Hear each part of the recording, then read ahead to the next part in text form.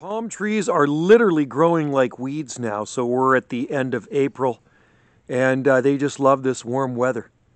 These are Trachycarpus palms, and they are non-stop opening fronds. And you can see them right there. And there's absolutely zero damage on these things. They don't have any winter damage. They are flawless. Look at that. Wendy ended up cutting a bunch of fronds off that one. I was kind of upset, but that's her thing. I can't give her crap for it. She said there was too many fronds on it and they're getting in the way, so she cut a bunch of them off, so now there's more trunk exposed, which I don't really like. But anyway, so there's a bunch of smaller ones here. You can see those went through the winter just fine, totally flawless, waggy. And there's spaths coming out of that. And that's a male behind me too. So anyway, they love this warmth. They love this heat. So there you go. A little bit close-up shot of this frond opening up there. Those are Chinese windmill palms growing here on the Gulf Islands, North Pacific.